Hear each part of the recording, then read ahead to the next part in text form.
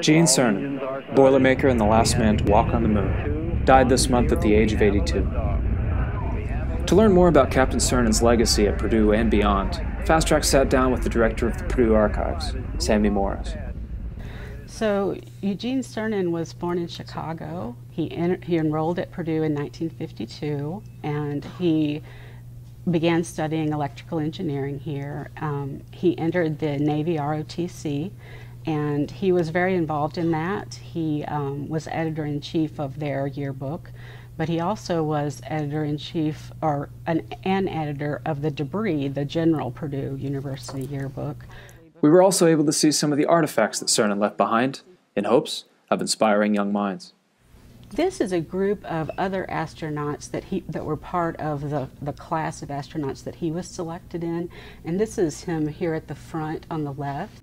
And here we have a photograph of Cernan's daughter, Tracy, watching him on the moon on television. Hello, mankind. Godspeed the crew of Apollo 17.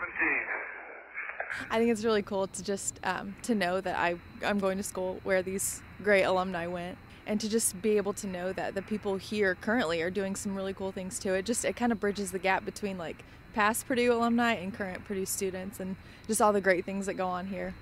It makes me feel so empowered. It makes me feel like I can do anything in the world that I want to do.